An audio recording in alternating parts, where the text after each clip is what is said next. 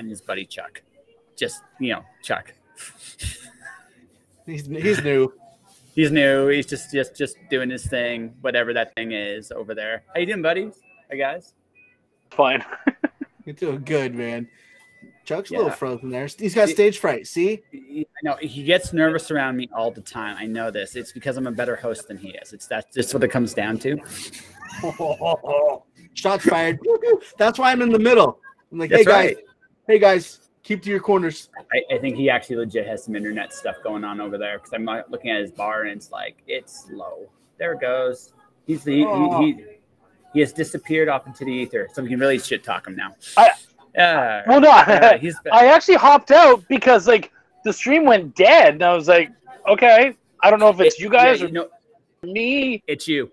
It's your internet connection. I know that for a fact because I can watch. I have like these like bars here about how well the connection is. You were at like red. Now you're just perfect. Now you're perfectly there. So I don't know. So you're perfect, Chuck. Yeah, absolutely. Be nice. Yes.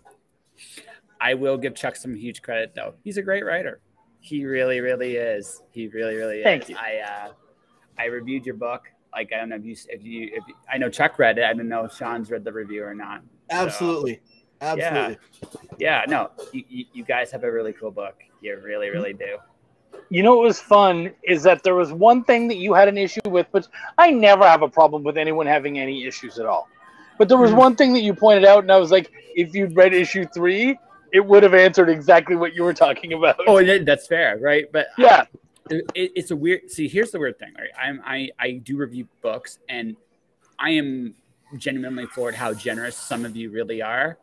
I kind of draw like a little line for myself though too about how generous should I be, because it like, okay, I'll give you an example. Russell actually gave me the entire Ichabod, like digital file, and he didn't have to. Like, I was like, and I've supported him in the past, so I don't feel like 100% guilty. But to say someone like Paul Gomez that I haven't had the chance to support a book of his yet, I'm going to be very careful what I take from him. Because, right, because and I kind of feel the same way too, because I like Chuck knows I support him big time. Like, as for all the shit talking I do, I do support him quite a bit.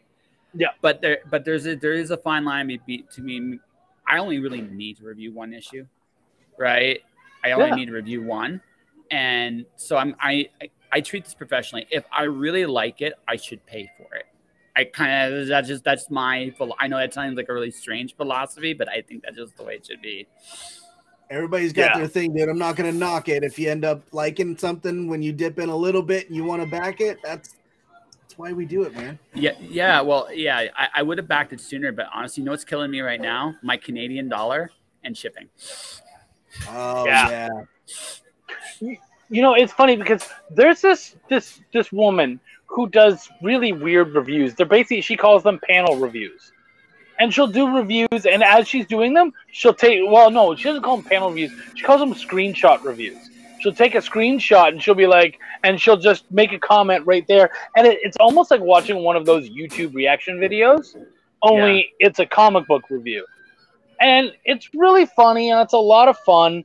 She's very supportive, but I know that like she's unable to buy the books. Yeah. It's not in the budget. And I get that. So it's like, why not instead just give her the fucking books? Let her review them. She helps us out a little bit. And you know what? She gets to enjoy them. And really, at the end of the day, that's what it's all about. Yeah. Oh, no, I get it. It's just, again, I've been on the other side of that situation where it's like, hey, like there is a line of, and I just feel this personally, of too much, right? So I just like, feel you. Yeah. Do you ever feel guilty wherein like you've done a review or an interview with someone, you got all this stuff, and you're like, now I feel like I really should buy it because I really truly enjoyed it, and I feel bad for enjoying it without supporting in any financial way. So I'm 50-50 on this one, right? Yeah. It's 50-50. I'm 50-50 on this one. It depends on who and where they're at. For example, I did a little book list for my birthday. I don't know if you guys saw that or not. I don't know if you did or did. That's cool. It was like a little book list. 3 of those authors have actually sent me their book. I actually don't feel guilt. I don't feel guilty about that one because it was just I was pleasantly surprised. I didn't expect it, but I was pleasantly surprised. I don't feel guilty about something like that. I feel guilty. Again, I'm looking at someone like Paul, like who's just coming into his own and he's really establishing his footsteps. Someone like that, I am a lot more inclined to be very careful what I ask for because Paul will give it to me. And I also know, like, this is the other thing too. It's something I realized I'm trusted. Like that's something that I think and I don't take that lightly at all. Like people trust me. They may not like me, but they trust me. My word's good. I want to keep it that way. So it's about right, and that's the important thing for me. Now I'll tell you where I feel like a complete tool. This is the honest truth now, because I know some of you so well. Asking for your autograph. Now I just feel like a tool, right? Oh, dude, I'm always happy to do it. Yeah. No, because I know you. Like I know Chuck. Like we had I get okay. So it's like this. It's like and this is what like when I don't. It's easier when I don't know you because now because I'm a fan of somebody and just a fan and I don't know them very well. It's easier to grab that because it's a little piece of them. I've had serious conversations with Chuck about my career. That's a really cool thing. I actually consider that more valuable than the autograph. Now, if I'm asking for somebody else, that's different, right? You know what, though? I think the issue is that you're looking at the autograph purely on what it can do for the book. You know, it's going to raise the value of the book, all that kind of shit. Yeah. But, I can't tell you how many books I have signed that will never fucking get sold. It's not the point. The point was just that I now have an even closer connection to that creator because I have this important book by them and I know that they physically touched it because that signature is right fucking there. And whether that book ever matters in the zeitgeist or it's ever worth anything or not, it doesn't matter because it's worth something to me. And that's why I kept it and that's why I got it signed. So I don't think that's a big deal. But like you were talking about Paul. And he's a fellow Texan. He's based out of Dallas. We did Dallas Fan Expo together. Like he was like 2 aisles over from me or something. Oh yeah. He came by and he gave me my comps because I edited a couple of his books. And then the motherfucker comes behind the table and starts selling my comps to the people and handing me money. And I'm like, why don't you go to your own fucking table, sell your own fucking book, and make you some money? I'm doing okay over here. And he's like, I know, I'm just like, I don't know, I'm helping you out. I'm like, I can sell, homie. But like, you're selling your book to make money for me. Yeah. That's dumb. I love you, but that doesn't make sense. These will get sold. Don't worry. No, but that's my point. Like, he's a sweet dude. Like, he's one of the sweetest dudes I've had on the show. Yeah. So, again, it's the person I'm dealing with. Ultimately, is what it comes down to, right? I look at them and go, Paul will give me everything, and I know this, so I don't ask for everything because it's not in his best interest or mine, right? It's better that it's better that if I do ask for, let's say I want to review Bushy Boob because that's of all his books, that's the one I really want to grab, right? At some point, I'm going to ask for just issue one, because that I feel is a fair equivalent exchange, right? Yeah. What I would suggest to you though is if you ask for issue one, buy issue two. No, the reason I'm saying that is because it's a two-parter, and it actually ends. I got to edit issue two, and it has nothing to do with my part in it, but it ended really well, and I really liked that piece, and it plays much stronger as a book when you get to read them both back. No, it's fair. I'm just, but you get why. Again, you understand. Like, there's a deliberate line there because I don't want to cross it, and I don't want to damn. Like I said, I'm very fortunate. I get people like you. I get people like Marissa Mayer who actually will come on the show. I don't take that for granted. So I want to make sure I'm as fair to everybody as I possibly can be. I'm not perfect, but I try. You know what I mean? Yeah. So Well, and Shaun, you edited for years too for Outright Geekery, so you got very much the same thing where you were given like PDFs and whatnot, and you got the chance to like check out people's books and talk about them and everything. So yeah. Absolutely. Yeah, no, it was kind of a cool experience because when I was doing reviews and stuff for them, you'd get not only the indie books, but you'd also get like mainstream books. But they kind of gathered indie books and collected those and gave me the indie focus. And I was kind of like the indie book guy. So it was really neat because I got to, you know, I guess through those books and that unique opportunity, got to really connect and make friends, because I was hunting people out and trying to make connections with the people that are making the really good books. And I was like, oh, okay, I'm going to be a fan of these people and find out what they're doing and find out where I need to go and who I need to chum up with and learn. You know what I mean? Steal shamelessly when it comes to great ideas. You know what I mean? Yeah, I know. No, I get to steal all the time. It's fantastic. I mean, it's yeah, no, it's true. I mean, look, I've done a lot of these podcasts, like a lot of them. I've got some of the best and brightest people to come on the show. I have, and I'd be lying if I told you I didn't benefit from everybody that shows up here. I do. Yeah. Like, it's not a thing.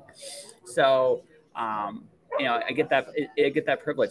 But for me, like, the reason why I love shows like this is I get to know the people. So Chuck kind of quietly does this. I'm going to actually get this in there. Shaun, how did you get into comics? Like, what was your thing? Mine. Okay, so as a fan, I was a fan of comics early on, just as like kind of an escape from a tumultuous childhood, and because I liked drawing, and drawing was a good escape for me as well, and it was a good way to introduce myself to different like poses and different types of drawings and moods and stuff like that. And so that took a seat for a long time until I was in high school and got acquainted with a guy who pitched me an idea, and I got involved in his book. Now, that didn't get made right away because, again, as life would have it, it got shelved again for like another 14 years. So that time passes, and all of a sudden I'm like, hey, dude, what about this thing? And he's like, oh, you're still interested? Yes, I am. Let's do it. And my grandmother, she had told me, you know, hey, look, it would really mean a lot to me if you did something with your artwork. You've squandered it up until this point, and before I die, I want to see you do something with your talent. And she was always a fan of mine. She'd put it up and show it off to her friends and stuff, because I would do scratch boards and paintings and stuff like that. So I said, okay, Grandma, no problem. And then she passed away. So then I'm obligated, because I made this promise to her, to now follow through with this promise that I made and start making comic books. And so as a side note to that, I justified it also with the fact that I've never been really well-to-do. And so this would be a way for me to have something that I would be able to leave for my kids when it's my turn to pass. Oh, I understand. You know, so Chuck, who's winning? He is, or you are? It's me. And the dog's doing pretty good. He's holding his own. Say hi, guys. We were wrestling. I saw that. I want to know who was winning, because I wasn't sure there for a second there. He was holding his own, surprisingly enough. We just seemed to go fine. It's okay. Like I said, I've had a 3-year-old. I actually, the last short video I posted was Harrison is my nemesis. He just shows up. Whenever I interview Madeline Dale, he just shows up every episode. One time he was there for 45 minutes. So the dog is actually a lesser. He's a lesser. Right. That makes sense.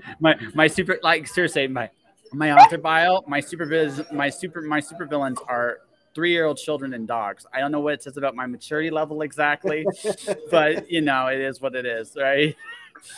But I do understand grandmother promises. I'm actually keeping one from a promise to my grandmother next year.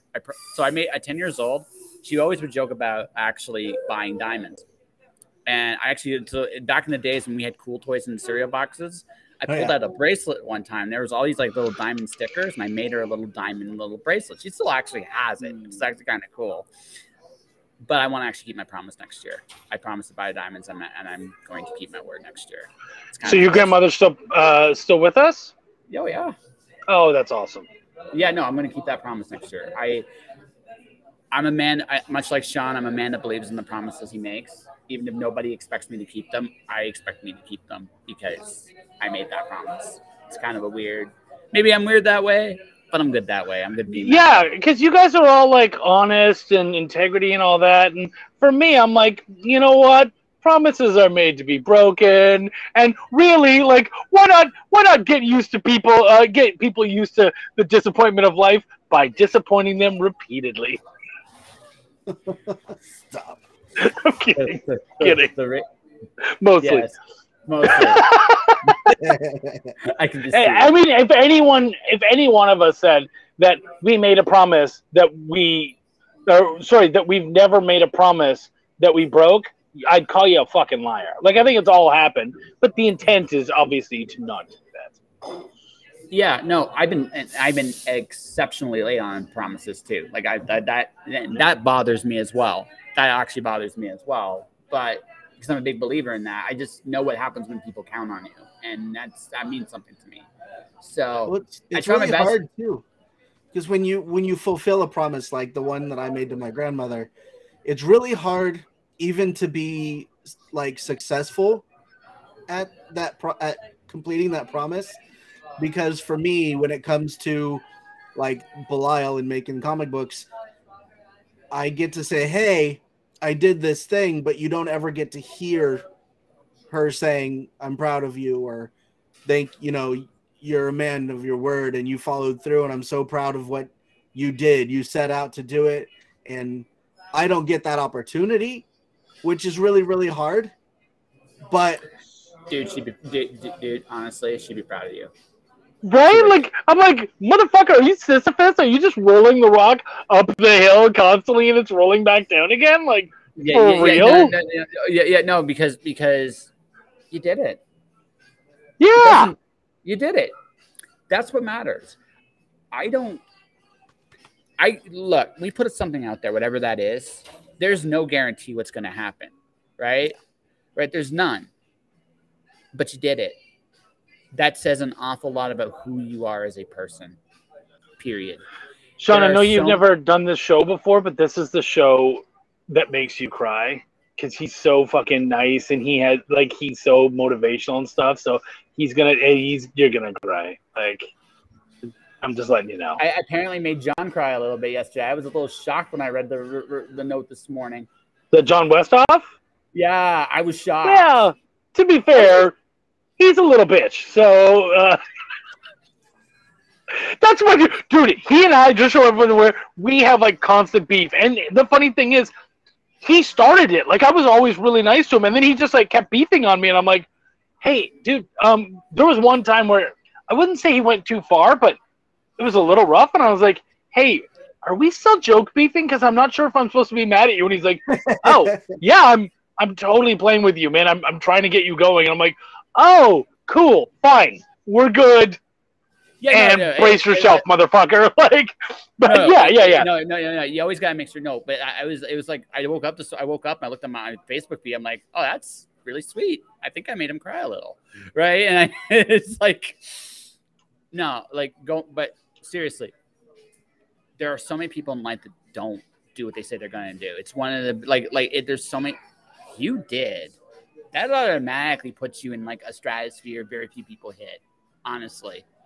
Right? Whatever it takes you. I'm never going to be the guy that's going to promise you you're going to go to the moon, but you're going to go somewhere because you did it. It's true. You know. I think I did make Shaun smile there a little bit. So now hopefully that hit home. So I'm quick to smile, man. Yeah. So so how did you two meet? Like, I've heard a little bit of this from Chuck's side of the story. What's your side of the story? Chuck's OnlyFans page. Okay. Yeah. Huge fan. What was it, the special? Was it like the special Sunday special? That's what got you in? Scrolling through, I saw a free preview, figured I'd check it out, and I was like, okay, I'm in. He went premium pretty quick, though, folks. Oh, jeez. But hey, listen. Chuck knows how to use his moneymaker. That's all I gotta say about that. Nah, I think didn't we meet through the Indie Comic Conspiracy page, Chuck? We did. Yeah. So from working with Outright Geekery and doing the reviews there, I made a Facebook page for indie comic creators as kind of a launching point for people that are jumping in or want to learn and socialize, network, and share success, failure, tips, tricks, works in progress, things like that. And the core of those people were really, really super strong. And Chuck was one of those people. And I think he was really active and giving a lot of feedback and made him an admin on the page. And then through just talking, we kind of just connected. And that was under doing his Welcome to the Void comic book. So that was pretty rad. It's like he brought me in as an inker for Welcome to the Void. Yeah, okay. And that's something else I kind of want to mention too. Like, inking is becoming a lost art. And actually, when I was pleasantly surprised, actually, when I was looking at the review. It's like, oh, there's an inker on this one, and it's you, right? So yeah, I think when you think about, okay, so I think the term inker, when it comes to some of those things, is being overutilized and underappreciated, because I think there's a lot of people that are tracing over their own artwork but aren't diving into the inking aspect of what that truly is.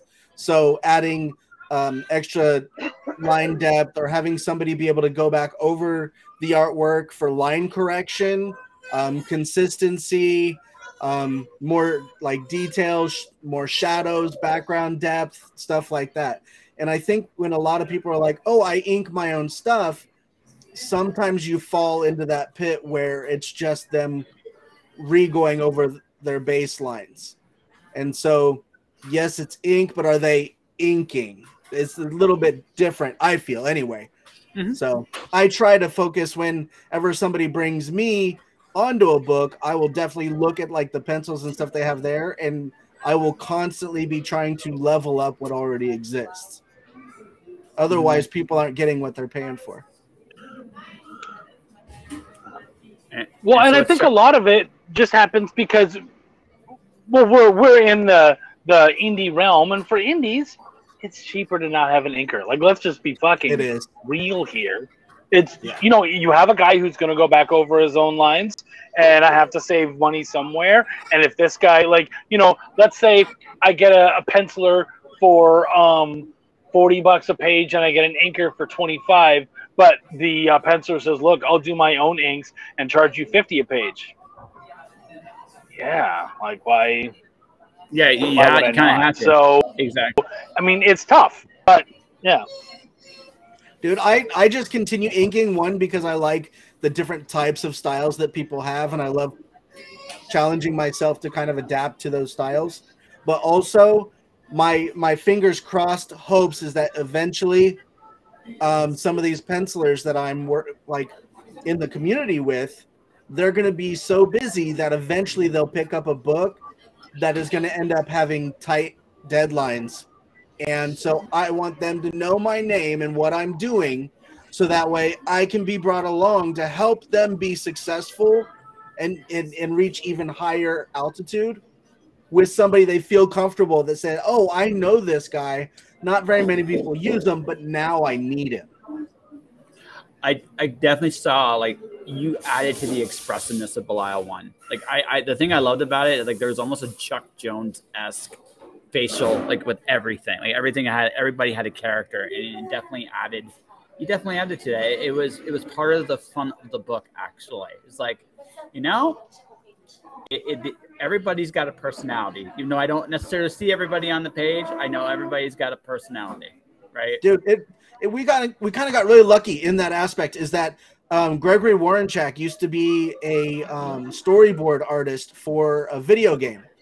And I don't know if he likes me talking about that part, but it is a very real thing from his past, and it was like the Prince of Persia video games. Oh, wow. So it's not even like a little thing. And when he told me that, I was like, say what again? Yeah. And he never talks about it. It just randomly came up. But you can tell it in the stuff that he's laying down. So to be able to lean into what he starts out on the paper and kind of try to tuck that in nice and tight is so much fun for me. Yeah. And also, like, one day, who knows? I mean, you also now got video game. You worked on a video game guy. I might actually see some space someday in a real video game. That might actually be another area you could go into. I'm gonna tell you, like, after working on that and then being able to sit there and ink the variant cover from Thomas Tenney for issue number 2, which is pretty rad, and then inking for Chris Madd's variant cover. There's been quite a few little benchmark things that I feel have been really, really cool to have. That Good Dog cover too. Yeah. What's that? The Good Dog cover. Oh yeah. I did get pulled in by Garrett Gunn, who's a buddy of mine, who's doing the Source Point press book Good Boy, and Good Boy, I was brought in to ink the cover of a special limited edition variant cover of Good Boy, and so I do have my copies of those, my comp copies of those. So I have a very limited run edition of those Good Boy covers, both in like a, I guess like a metallic cover and then the standard cover. So that was pretty dope to be able to have and added to my checklist. Congratulations for making it to Source Point Press. I give you here. Digital high five. Yeah. So obviously this is like Belial 3 is your current focus. But Chuck, I wanted to ask something because I have a hunch based on some of our private chats. I saw you put a post like, I've learned how to say no. And I wanted to say congrats. I haven't learned how to say no. I'm learning how to say no. I'm still bad at it. Let's get that fucking straight. I'm still, I love it. Oh, dude, yes. Oh, it's so, there's so much like endorphins that come from saying yes. The potential, what could come of it. But so many of those yeses end up turning into, I might, like, massive no's down the road just because you don't have time and whatnot. So, yeah. Yeah, no, I have a slightly different perspective on that word, and that's this. I'm saving myself, and sometimes I'm saving the person I'm saying no to grief, because we might not be the right fit at the right time. Like I've learned this. It's a very valuable lesson, right? I want my time on things that I know that I'll be appreciated, right? So, and hopefully, I don't know if it's going to be this year. There's a chance, but for sure next year, I make my comic book editing debut. Actually, nice. I did Roadkill Rampage number 4, which is fun. Nice, dude. Yeah. Oh, sweet. Yeah. I had fun with that. So I'm hoping to do some more editing. Actually, I'm probably going to do more comic work next year, one way or the other anyway. So it's going to be kind of fun. So I'm breaking in or something like that. Right. So every inch counts, man. That's right. That's what I tell my wife. That's right. That's right. It's not what you got. It's what you do with it. Right. I have to believe that. Yeah. I have to. Fair enough. I'm not, like I said, I'm glad Wendy's not here. I could just imagine her response. She's right there, but she's not listening. Hi, Wendy. No, right. No, but yeah, you seem like you both have a blast with this book. Oh yeah, if you could see all of the jokes and stuff that don't make the cutting floor, like it's back and forth a lot. Well, I can just go based on the jokes that did make the cutting floor. Like the first time I laughed was the whole chain thing. Can I hold the chain? Maybe in a couple millennia. It's like, okay. Oh yeah. I read that's like, okay, Chuck had some fun right there. Like you could just tell, right? Yeah, the first issue was really kind of an experimental thing, even for us, with where to ride the line and see where people are going to lean in a little bit. And so it was kind of refreshing to get a lot of that feedback and find out, are people getting it? Yeah, no, well, this book wants to be a bit of a, and I say this in like the most loving of ways, it wants to be a bit of a dirty book. It doesn't want to be clean, right? It wants to be, it wants to be dirty. It wants dirty and entertaining. The heart of the book, though, and I think this is what I really dig, Doug, with what I read so far, was the whole friendship thing. That actually is under, I like that is where the book's heart really is. It's not him revolting against hell. It's his buddies dealing with all the pressure. He's going to lose. Are you going to stick with him when it gets really tough? Because eventually it's going to. And you can see that. That's the heart of the book. Everything else you can just have a blast with, right? Yeah. Right. So I loved how you beat war. It was like, this is awesome, right? It's the best way. It's the best way to win. Like and I'm not spoiling anything because anyone that hasn't read it yet, it's funny. I actually laughed when I read that. We have upset a couple people because of that, but it's worth it because it's unexpected, and we're like, oh, you got an emotional response from that. Okay, and it's big enough for letting us know. Okay, then we're doing what we need to do. Yeah.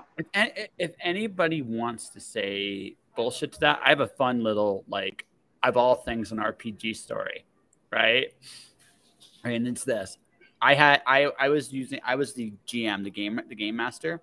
So I decided to throw in Puck from Midsummer's Night Dream, Puck, as a fun, just something fun to do, to mess around with the guys. Without any real prompt, just only a little bit of prompting from me, they ended up working for him. And it was entirely their idea. It was like one of those things where I just realized if you just make it seem like you have the upper hand, sometimes people just fold. Right? And that's as much as to give it, right? And that's what happened. And that's what happened there. It was like, right? What? Oh, sorry, keep going. No, go right ahead.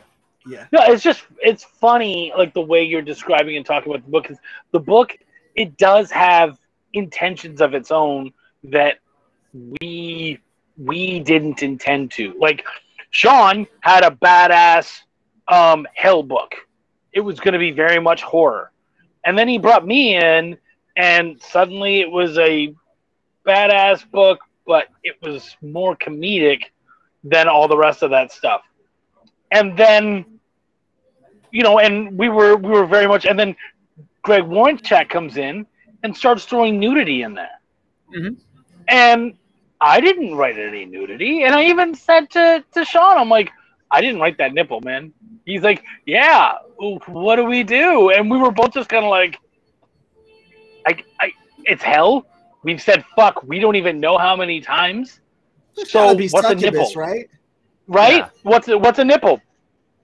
So we left it in there, and all of a sudden, nipples, like he's having fun with it. There's not crazy, but there was a good amount more in the second, even more in the third, and then fucking Steph Wilson comes to us. We gave him a cover, or we got a cover from him for issue 2, and then he came to us issue 3, and he's like, "You need to stop being a fucking prude.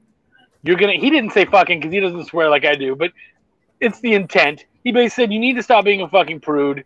I'm giving you a naughty and a nice, and that's how it's going to go." And I was like, okay, Shaun, we've got a naughty and a nice cover from Steph. And he's like, oh, all right. How does that affect the budget? And I'm like, actually, it's really doable, super doable. He's like, great, cool, good, we're in. And I was like, fuck, okay, I guess we got a naughty and nice then. Like, and right? the whole book has done it itself. It just like it adds new layers. Everyone adds new layers. Fucking this issue, our letterer all along from day one has said, this is not the book for me. I like my bad guy's bad, my good guy's good. This is all gray shit, and it's nasty and it's rude. It's not for me. And we were like, that's fine. It's not gonna be for everybody, and we like that you don't like it. Like, yeah, I like that someone's like, oh, fuck, this is brutal. Great, that's what I want. I want you to be offended. Like, I want someone to be offended. If they are, we did good. But he read this most recent one, and he was just like, dude, I would read this. Like, this is a whole other, you guys are growing, and this series is really fucking making it happen. And I was like, okay, cool. That's That's a big deal. And he, in turn, started adding more stuff, and his lettering grew, and he added some artistic flair to it, which we didn't expect. So it was really cool. There's something to be said about the book, because a lot of people out there are requesting or requiring their team of people to stick to their strict, this has to be this way, this has to be this way. And with Belial, I know that Chuck and I have really kind of said, okay, well, here's the idea. We want to see what you do with it. All of us have our different thought process and different things that we're going to notice and different things that we're going to do. And it's those niche thoughts that kind of creep their way in, and those ideas. Gregory Warrenchak's nipple. There was an opportunity in the first one where everybody was having that Batman controversy where it was covering his junk. Yeah. Yes. So that we threw that in there just as kind of a little ha-ha for anybody that might be, but it's those moments where we all get to be ourselves in the book, and we're just bringing all of those elements. So in that, I think that it's really come through as having a lot of things that speaks to a wider variety of people. You're letting the book be itself. And I think everybody is on there. You're kind of going they're like, initially they might be like, I don't know about this. But then they read it. It's like, oh, I get this. Like I said, ultimately, based on what I've read, this is really a book about a friendship of a bunch of guys in the bar. Ultimately, like if you break it all down, all the trappings, right? One guy wants to get back what was his, and everybody around him is like, I don't know if you can do it. And because these guys look big and bad and tough and in worst case dumb, but I digress.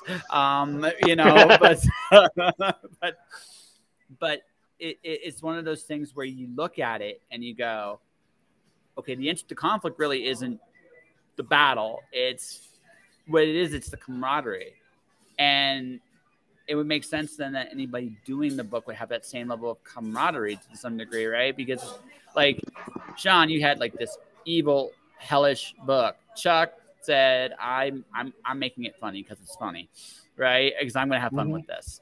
And then somewhere along the way, that fun got infectious to everybody, and everybody was like, that's the thing. Like fun in of itself is infectious.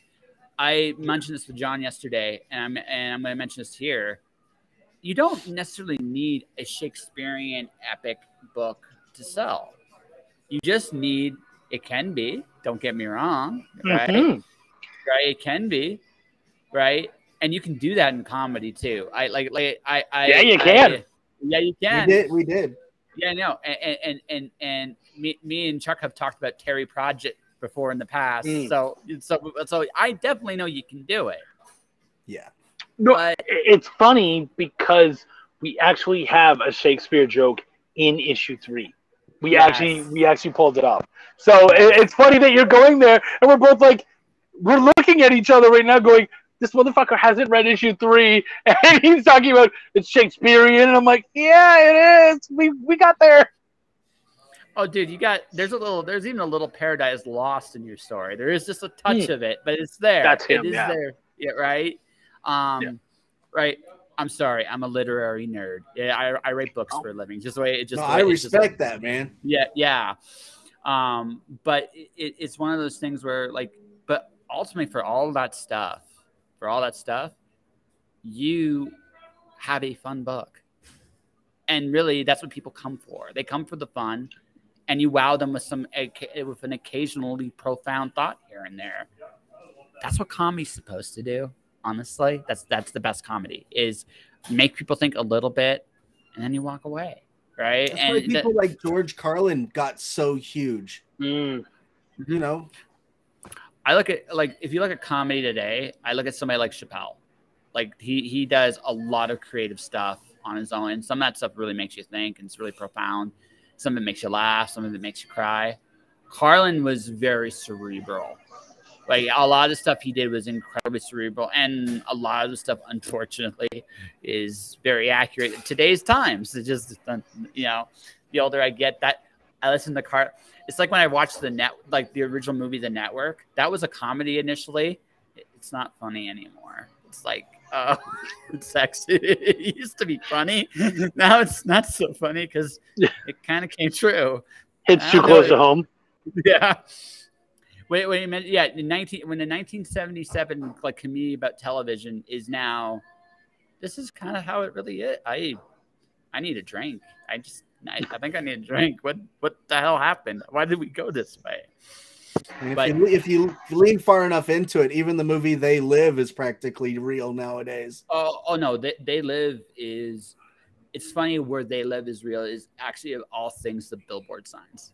It's of all the things, there's all these like sometimes hidden little messages in the billboards and the logos, the designs, and if you look really carefully, it's like, hey, oh, it's like I can't look at Disney's logo the same way anymore, and I mean even I can't, and also even this. As much as I'm here right now and drinking a coffee, I know exactly what that symbol is like. Oh, logos are everywhere. So no, They Live is there is a bit of truth to it, and there always has been. But yeah, you kind of wish sometimes that it was more entertaining than true. Like I could laugh at the network once upon a time. Can't do that anymore. Speaking of your surroundings, I have a question for you. As somebody who runs his own show as well, I kind of like having control of my environment. You, motherfucker, I did, when I first did his show, I did a deep dive.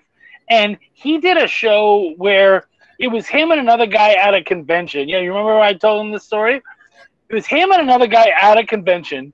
It's afterwards, they're having dinner, and all of a sudden, the interview basically stops, and they're talking to the waiter, ordering from the waiter.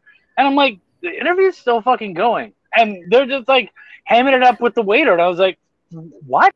But it was like still entertaining and fun. So to me, I'm a bit of a control freak. I want to control as much as possible. Yeah, the dog might be freaking out a little bit, but I can improv with that. But there's way too much around you that you can't control that would fuck me up. So how the fuck do you deal with that? Okay. Do you want my? Okay, so let me. I asked. The answer is, what feels realist? Perfect order or just a touch of chaos? The answer is just a touch of chaos. Because the truth of the matter is, the reality we all live in, whether we want to admit this or not, is we are not in control. So I can. So and subconsciously, you know this. So when I go to a restaurant and I order and it's entertaining, why is it entertaining? Because it's real. Yeah. It's real. That's why it's entertaining. When Harrison, that 3-year-old, comes on the show and holds my show hostage, it's real. Right? And it sounds funny, right? How I put that. But I have learned in this life, and something I learned a very long time ago, I'm not really in control of much. What I'm in control of in this life is really just one thing and one thing only, is my reactions to whatever stimuli around me, right? That's it. I've had shows. Now, there are situations, don't get me wrong, like I had an interview with Rob Sawyer, and 30 minutes before the show, the interview was about to go on the air, the power went out. I was on me. I screwed up, made a mistake, a big giant mistake. It's a very snake-bitten interview all the way around, right? And it was just like, unbelievable. Like that kind of stuff drives me nuts. But what I realized, is like, well, I got to make do with what I got, and I make do with it. And what I've learned is the chaos around me is the chaos around me. Do I let the storm in, or do I just ride the waves around it? There's one interview, by the way, where I literally start in one restaurant and end up going to another restaurant, and I left that walk all the way in on purpose. Just because. Joe Compton is one of my favorite people. He loves that interview. He goes, no one else would do that. And I know. Yeah. It's like, why'd you do it? Why would you do it? It's like, because it's real. It's real. No one be like it was, and here's the other thing. I'm a pretty authentic dude. And I say that like I'm pretty, like what you see is what you get. The ability to allow that chaos around me adds to that authenticity. that make sense? Yeah. Absolutely. Yeah. All right. You just have to, right? I've learned a long time ago, shit's never going to go to plan. So why fight it? Just go with the chaos and see what good things come out. And if you go with it, more often than not, it still works out. No. Right? More often than not. And also, if you're a control freak, that also means you're a little bit of a perfectionist. And that's the other, right? And that also means, and this is the other thing I've learned in life. I don't want to be perfect. I want to be great. I don't want to be perfect. There's a difference. Perfection is the death of change. Greatness is to strive for change. And I'd rather be always changing and growing and being than being in this perfect, sterile environment where nothing's going to fucking change. Because that's just going to put me to fucking sleep eventually. Because that's not life. Life is motion, change, growth. I want that realism. So when I let this chaos in, what I'm actually letting in is change. Embrace chaos. That's right. Embrace the chaos. That's what we do. That's what Belial is. It's all chaos. Everything's going crazy. Well, kind of. I actually think there's a really smart story in there too. So I just think again, in that particular environment, like think about Belial, like with how I just described my situation, my podcast with your comic. You're letting your creators add their little smidges of ingredients here and there, and it's created something you did not expect. Dare I say it's better than what you would have done on your own if you had been so picture perfect and tight? Absolutely. Absolutely. Yeah. The process and having a more fun book where everybody can be themselves and we just let things happen and it almost seems to almost grow on its own has allowed for many genuine opportunities and has led the book to rise in a much better way than if I was like, no, this is the way it's going to be, especially with being fledgling comic creators. I can't pretend going into the first series that I'm doing thinking or trying to tell people or present myself like I know what the hell I'm doing, because I don't. You never do. It's fun. It's funny. I have a good buddy of mine who came to me and he said, hey, what the fuck is with your logo? I was like, what do you mean? You don't like it? He's like, which one? I said, well, we have a main logo. He's like, yeah, but the main logo isn't always on the main cover.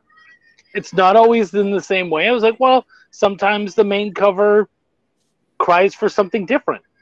And he's like, well, yeah, but that's not how comics are normally made. And I was like, there's nothing normal about this comic, man.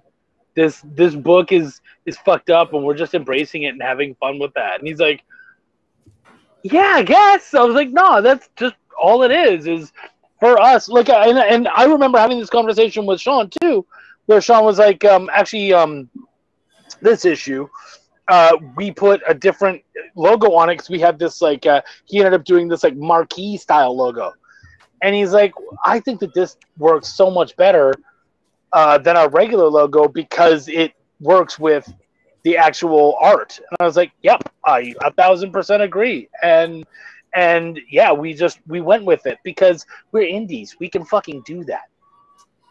Pros can do it too. No, see. They can, but all right. It's so too anal. Each one of the issues, that was number one where it says Belial. Yeah. There's a purpose for it. Little guy right there, he's spraying, right? He's then spraying. you have number two, which has a more stony, like medieval type of Belial. Would you say that that's our standard logo? That would be probably the one that's been the most utilized. Yeah. Yes. Yeah. And that one looks like the most comic booky of the ones. Now, I'm not gonna lie. I'm not crazy about this logo, and the reason why is I actually think it's too clean. This one right here? Yeah, it's too clean. I wanted to lean into the fact that it had like the stained glass holy stuff in the back. Oh no! I get it, but you know what I would have done? You know what I would have done? You know what I would have done? You know how like the chalice is like you know how the chalice has a liquid in there? That's fun. You know how the chalice is like a liquid in there? I would have had that bright thing, but I would have spilt the liquid all over the logo because again, you're kind of defiling everything, right? That's cool. I like that. I like that. For like this one and like the Chris Mad covers, we did try to stick as close to the album cover art that they're an homage from. So like this goes back to the Bad Outta Hell album cover, and the way that it was lettered on that album cover was similar to this. Same thing with the Chris Mad cover. I actually got the Megadeth font and used it for the cover. So I got a question for you, Shaun. Are you a metal fan like Chuck is? Not as big. I listen to a lot of everything. Like Chuck will tell you, he's metal all the time. And you might catch me listening to some Frank Sinatra. You might find me listening to some Tim McGraw or Slipknot or, Nate Dogg or any number of different things. Well, see, I interview metal bands, but I'm much like you. I listen to a little bit of everything. I have to confess this. I think I've become a Taylor Swift fan. I have to actually have that confession on the air. It's like she just does good music. I have to respect that. But here's what I'm gonna. But here's sorry I'm for sorry. you. Hey, listen, man. I'm still listening. I found all my you'll dig this one. I found all my OTEP albums, like from the storage locker. Oh, dude, so, nice. Yeah, I found my OTEP locker. So Nice. I'm like, Generation Doom is still sweet after all these years. So love that album. So I go both ways. But here's what I'm going to say about your logos, and I think so. Metal. I'm going to go from a metal and jazz perspective. You know what metal and jazz have in common? They're fans of their art. Metal creators love music. They play with music. They experiment it. Basically, the way they do it is, what if we take this classical song and make it like more passionate, more angry, more emotional, right? There's so much classical music in metal. It's actually unbelievable to me, right? Just they're big. Like most metal guys are music fans. You guys are like jazz though. And I'm going to say more like jazz than metal because you're not necessarily about making it angry. But what you're doing very quietly is what jazz likes to do is they'll do the same thing metal does. They'll take a classic song, but they'll go the other way. It's like, how much energy can we put into it? How far can we take the song and it still be the song, right? They both, like I said, and that's how I see Belial with you guys. You have to have permission sometimes. I like when I started drawing, right? My thing was the fear was, what if I suck? Then the second point was, so what if I suck? I'm going to have fun. And I kind of feel like this is the book where you guys are learning how to be those creators you want to be. This is like so you'll try, and I'm not sure you're going to hit a home run out of the park every single time, but you're swinging and you're saying, what can we do? Why not do this? And I think that is a very, again, it's infectious. Yeah. The hits go so much further when you swing, when you lean into it. Yeah. So we've leaned into everything that comes our way. Yeah. It was funny. We were Wendy was watching one of the videos that we did because Shaun and I have been on I don't even know how many shows for this campaign.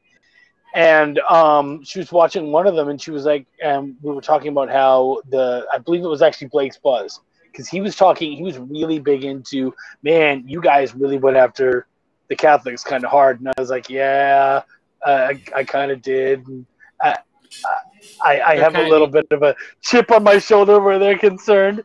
And Wendy was, and I told, Wendy and I were talking about it, and I said, do you think that those jokes went too far? And she goes, yeah, I kind of do. And I said, why didn't you call me out on them? And she goes, you were never going to say no. Like, she said that basically what she was saying was she knew that for her, the jokes went too far, but even if she brought it up, I was probably going to be like, yeah, no, that one's sticking around, man. That's a swing I have to make, and if I fail, and it's the same with the Shakespeare joke, and I've talked about it a couple times on this run, where I did the Shakespeare joke, and it didn't land because Wendy and Shaun didn't know the quote. They didn't know the quotation. And I was like, cool, but this joke's fucking funny.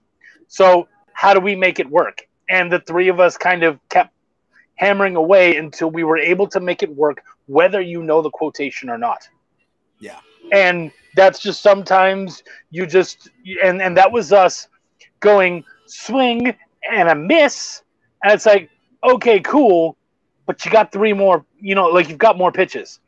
So what are we going to do to make sure that this one just goes as far as we can possibly hit? And I'm really proud of that joke, not only because I stuck by my guns and I said, no, we got to make this happen, but because the team came together and went, cool, how do we make this joke work? Because Chuck is pretty fucking ready to hang himself on this joke. How do we make this one stick around and everyone's gonna get it, or as many people as possible?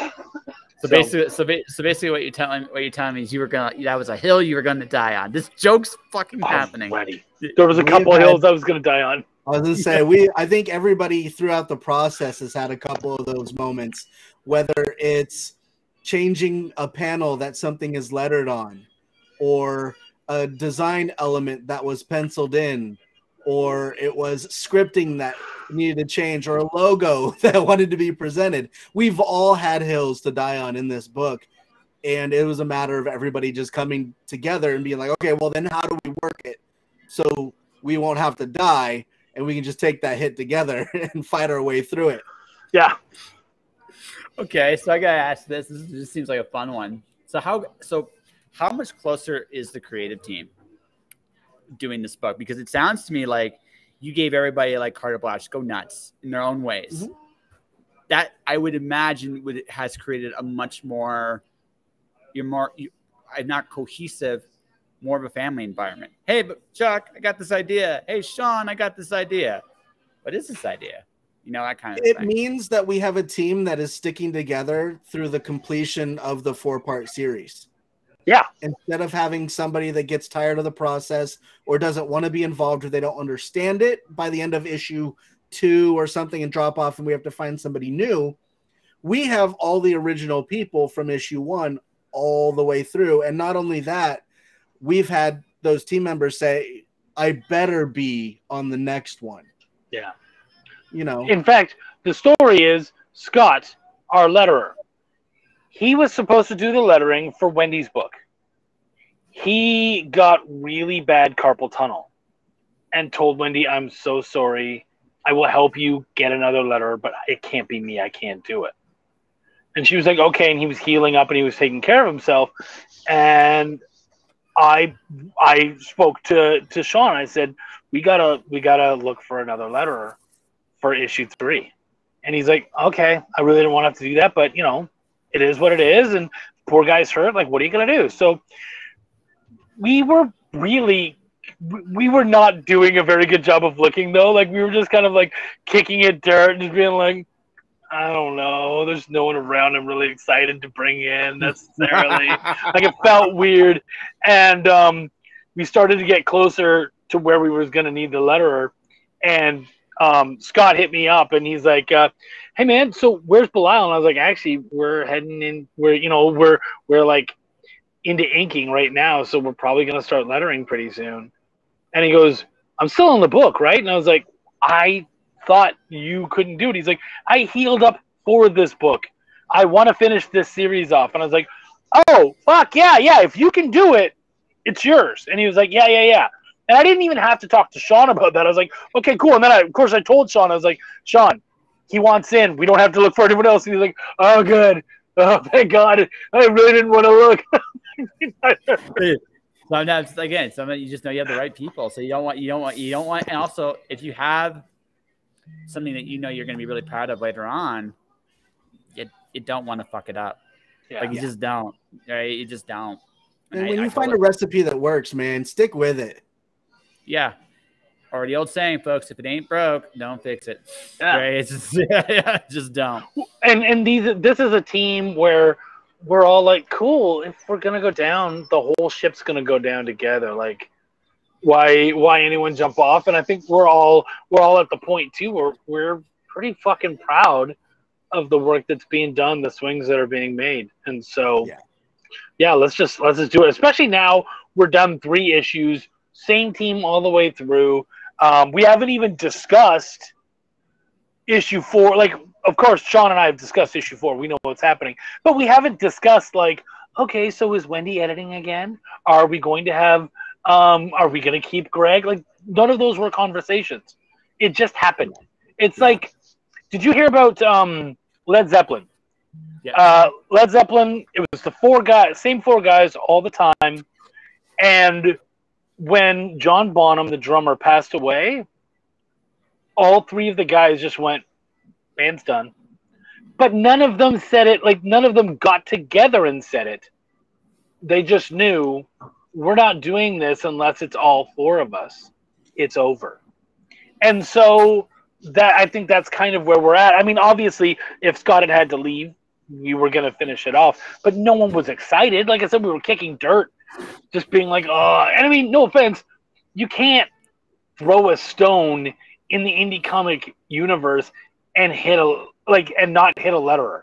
You know what I mean? Or someone who can letter.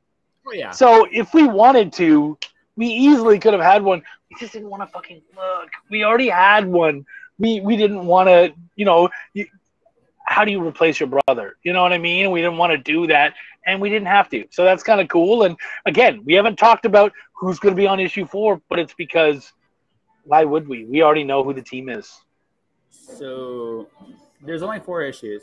Now, on a personal note, even reading issue 1, only reading issue 1 at this point, there's way more room than 4 issues. I can already tell you could do an awful lot with this if you wanted to, right? You have a bar in hell. I mean, that just writes itself, man. It just literally writes itself.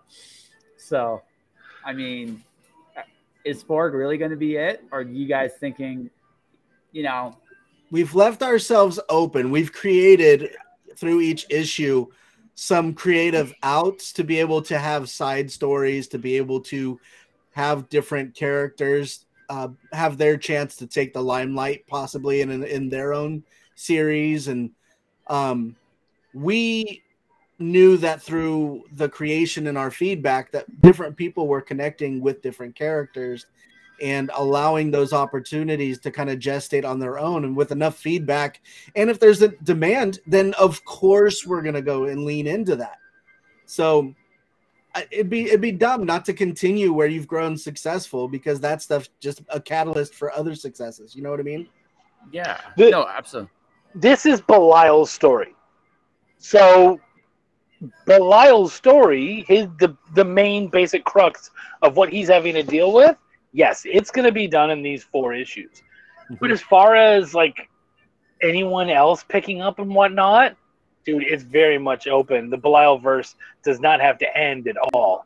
So yeah, there's a lot to play with. Yeah, no, through having those outs and people generating their own interest within our characters in the Belial verse, so to speak, then who's to know what kind of other people wouldn't be absolutely excited to share a story with us? Oh, I have a Nick story in my head already. It's like I could do something with that guy. I have some fun with that because I already have that in my head. It's like I could do something with him. Well, right. And actually, so there's a comic that an anthology that's coming out in the next week or so. It's called Tales from the Collective issue 3, and the Collective is a very cool comic book shop in Florida, in Orlando, Florida. And I think it's Adelaide, Florida, but whatever, Orlando, Florida. And what they do is they bring in shorts from ongoing comic book series and just kind of show off those series and whatnot and show it off at their shop. So we were brought on. They're doing a Halloween issue, and we did a Belial book. But really, it's not a Belial short. It's a Link short. Yeah. And so it's 4 pages of Link. It's called Cthulhu Link, and it's Cthulhu versus Link. How does Link win? I'm very curious how he wins there, because I feel like because he's gonna cheat. Yeah, yes, I'm curious how he's going to. He's clever, man. He's clever. He's bigger than he leads on to be, and he knows more of what's going on than he leads into too. So, well, and also, I loved the idea of these two against each other because they really are kind of a rock and a hard place. Because Cthulhu literally. is yeah, right. That's good. Cthulhu is the elder god of fear, but Link is not afraid of anything. Like stupidly, sociopathically unafraid of anything. What the fuck does that look like when the god of fear goes up against someone who's just not afraid and has no right to not be afraid? What the fuck do those 4 pages look like? Honestly, you'll laugh your tits off. I was very happy with it. I think the whole crew, we brought Eric Cockrell in. Eric Cockrell did pencils for it. Of course, my man Shaun did the inks, and he and I just dated this story and worked it out, and I got to write again. Wendy edited, and this time, though, we didn't have, because we were already kind of switching out some of the team members, and instead of putting more work on Scott, we had Travis's letterer, Jerome Gagnon, come in and do this. So what's nice is because it's Link, it gets to have its own feel, and thus its own pencils and all that kind of stuff. So it's pretty badass. Yeah, I'm just saying, like I said, you literally have like the perfect playground for many different kinds of stories if you want. And I'm like, yeah, I when he said just 4 issues, it's like that would be a shame if it was only 4 issues. Right. This might be your Discworld, my friend. Right. It'll be nice to see what happens when we're able to get to number 4 and see how it comes together for that finale. And if it keeps getting bigger like it has been, then we'll probably be in pretty good standing to kind of move forward with some other things. But you never know. Yeah. Well, no, hey, listen. I mean, there's something set in stone. I'm just saying, like, I can just tell you guys have a blast doing it, and that's just like you have a blast. And again, if it ain't broke, why fix it? I mean, obviously, there's other stories you probably both want to do. So actually, I want to ask Shaun one thing. Then we get to all the wonderful plugs and plays and stuff. But here's this: you came to Chuck to ask him to write your story, but this is essentially your idea. Have you written anything? I'm just curious. Okay, so a technical writer credit, I guess, could be given to a book that I'm actually making that is going to be releasing middle next month. I adapted a creepypasta story that I found to comic book called I Drive for Cerber. But I also have a what would you call that? A psycho-supernatural horror book or 4-part series that I have completely written, and the first part is edited and ready to go once I resolve these 2 books. So that is one that I've completely leaned into and completely written myself. So yes, I have written. And Josh, you and I are writers. We know the technicalities and all that. This guy's fucking hiding right now. The fact of the matter is, yes, Cerber, the story is someone else's. He wrote that book. You wrote the page, the panel breaks down and all that kind of stuff. You wrote the dialogue. That's you. So you did write that book. So yeah. So Shaun, let me give you a little thing. So my series is Alice in Wonderland mashing up with Greek mythology. It's not my story in the sense that it's not originally my idea. I wrote the dialogue. I wrote the story. I mashed it up my way. It's not the story ideas are necessarily yours. It's how you tell the story that makes it yours. You're a writer. I got you. You're a writer. It's okay. You're a writer. Right? It's all good. All right. I'll take it. I'll take it. You better. Because I got to put you and Paul in the same. Paul was like, I'm a rookie. It's like, you're a rookie till November. And I'm not calling you a rookie anymore. I'm just going to call you a professional. You got to deal with it. Right? So same with you, buddy. You're a professional at what you do, and like I said, and you're creating great books, and you should be very proud of yourself because you've done a lot, and you should be. And Mr. Chuck, so editing less, writing more, or try to keep in both worlds? Editing less, writing more, actually. Yeah. Yeah. Yes. Yeah. I actually just got some pencils back for an anthology that I'm a part of. That's probably going to be coming out next year with some pretty fucking big names. And I'm really proud of it. And I get to kind of play with my comedic stuff again and have some fun there. Just got finished, they just mailed out the Cthulhu Invades Wonderland, which I got to do 2 pieces for. I've got, of course, this. Next month, we're going to have the season 4 of Essence House, Chronicles of the Essence Guard. That's going to come out to just tons of stuff. Broke Down in 4 Dead Bodies, the trade. I have a 4-page story in that called Bitch Rodeo. Which I'm very happy about because I'm excited about that story. Yeah, I'm excited about that story because I enjoyed Sons of Anarchy an awful lot, but I also have worked with as a cook, especially in the local area that I work with.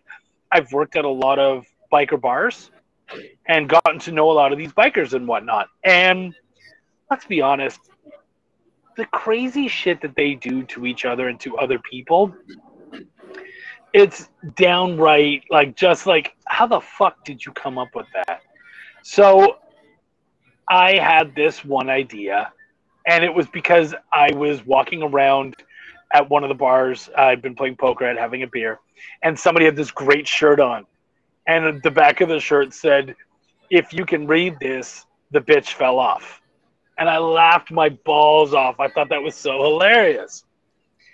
And then I came up with Bitch Rodeo. And what that is if somebody has fucked you over and you want to screw with them, you hog tie them, their hands behind their back, you put them on the back of the bike, and then you see how long they can stay on the bike for.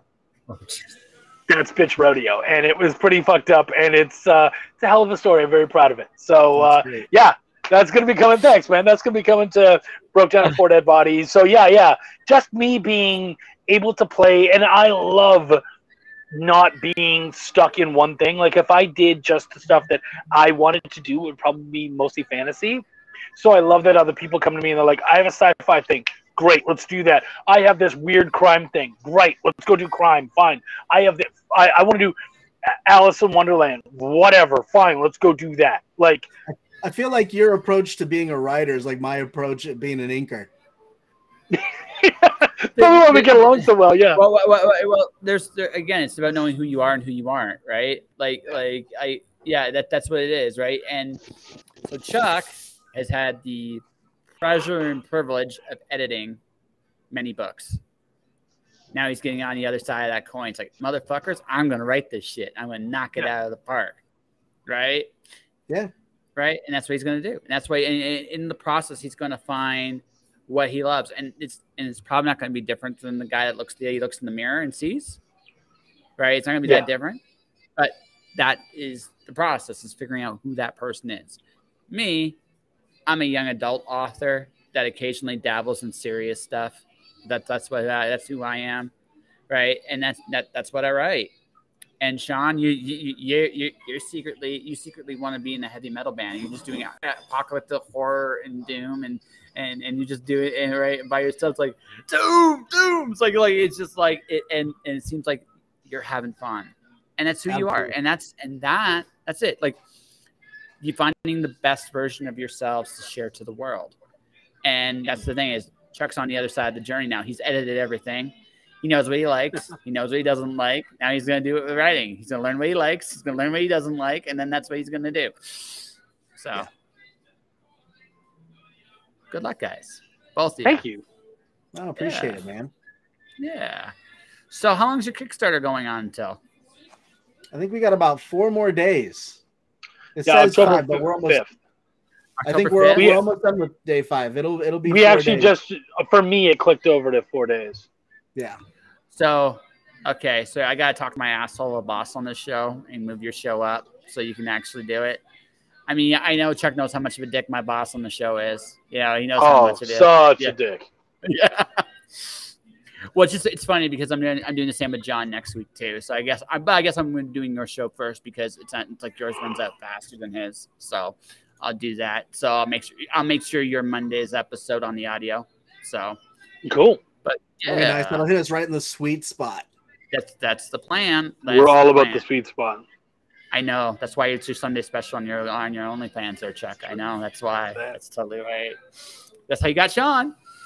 Oh yeah, and he's a keeper. Oh, I try. You're doing it. All right. So, where's your link to your Kickstarter, guys?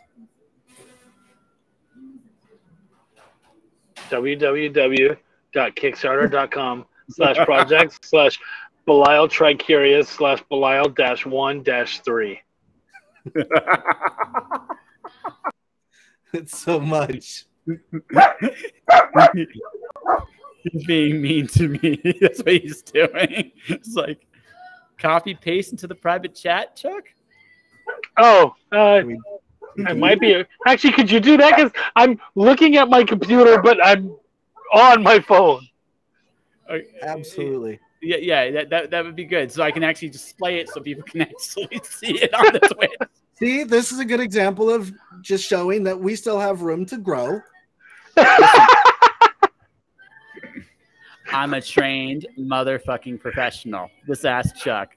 I'm an untrained professional, so yeah. Right, that's right. Chuck doesn't know what he's doing. I pretend to know what I'm doing. That's the difference between us. That's the difference. Dude, 4 days, man. I know. Well, I mean, the important thing is we're funded. Yeah, congrats. That was a big moment today. Yeah. Hats off to Chuck's people. Yeah, we jumped up by like almost $400 today. I was going to say, even after we funded, we had a couple more people jump on. Well, no, I'm not surprised. Like, ends of campaigns, there's always those huge, massive jumps. They're great. So I kind of feel bad because by the time I'm really paid and able to help you guys, I'll be like, this campaign's long done. So it's like, but for everybody watching, everybody listening, take a look at the Kickstarter project on the display right now. If you are listening to this episode, click on the link below, and you will actually get to go into Chuck's and Shaun's Kickstarter, right? I promise you it's good stuff. Belial will make you laugh your ass off, and somewhere along the way, you're going to realize it's got a lot of heart. So somewhere along the way, you're going to realize that, folks. Actually, before I get to my stuff, is there anything else you guys want to promote right now? I should ask this. We're at the end of this presentation. We might as well see. Is there anything else you guys like contacting you guys? Anything like that? What do you want? Is there anything you guys want to do there? You first, Omi, for sure. I guess I can, like I said, I'm doing that. I Drive for Cerber, the creepypasta comic book that's going to be hitting Kickstarter. Hopefully, it's in the process of being approved right now, so I should be able to get that going in the middle of October. And that is about Jim, a guy who's down and out on his luck, who applies for a new job as a on-demand transportation service, kind of like an Uber. Turns out to be almost like Uber for the paranormal. So he has to not only face a bunch of creepies, cryptids, and other kind of cool stuff like that, but he also has to help out a passenger that enters his car that he knows from his past. And he gets sucked into trying to find their killer. So it's a lot of fun. It really is. And as far as where to find me, I am on Facebook, TikTok, Instagram. On Facebook, I am Shaun Barbour. On Instagram and TikTok, I am Instinct, INSTINKED. So join me for fun and fabulous entertainment there. Okay, so before we get to all that wonderful stuff, I'm just going to put your Instagram on the Twitch. Make sure when this is off the air, send me the link to all your other stuff you want me to, all that stuff you mentioned there. Great. That way I can put it on the audio. All right, Mr. Chuck, you got always stuff going. So what obviously Belial's number one, but what else? Where can we find you? Oh, like I said, next month you've got Chronicles of the Essence Guard is going to hit all of your podcast sites. So wherever you get podcasts, season 4 is out. If you haven't listened to it at all, it's completely free. You can listen to 3 seasons of wonderfulness. And then, of course, season 4 is on its way. And then from there, of course, will be, when that's done, will be the next novel. Then if you want to track me down, you can track me down on Facebook, Chuck Pineau, Pineau. You can track me down on Instagram, same thing. On Twitter, I'm at Chucky Pin. And then, of course, because we all love to show off our mugs, I have my own show as well every Tuesday night at 9 Central, Chuck's Shop Talk on my Chuck's Raw Reviews YouTube channel. So come on by, check us out. We talk to different we talk to different creators all the time. Last week I had Travis Gibb. Before that, I had my man Shaun there. Next week I have a great manga creator from Canada named Eric Mullins. We've got tons of cool stuff going on. Always learning and meeting new people. So it's a great place to come check things out. Awesome. All right. So we're going to do this in proper order here. Ladies and gentlemen, Belial is still live and it goes off the air on October 5th. So while it's still here, you can bid now on these 3 amazing issues. Belial, Try Curious. I'm sure there'll be Three's a Company, terrible Three's Company jokes in there, but we'll leave that for another day. You can definitely go check it out right now on Kickstarter if you really, really want to. And as for me, I also do advertising. I do video, audio, words, and pictures about projects, books, and yourselves. If you want something to build up those things, I am definitely the guy. The link is right there. And I'm not quite sure when on this weekend, ladies and gentlemen, but I do have a metal band from Calgary actually coming on. They are called Siren. They released some pirate metal. We're going to be talking about that. That is this weekend. Probably, I'm guessing, based on what I'm saying, Sunday, but there is a chance it's tomorrow. I'll let you guys know when I know. But for everybody watching, everybody listening, thank you for watching. Thank you for listening. Stay inspired. Keep shining in the dark. And I'll see you guys next time. Peace.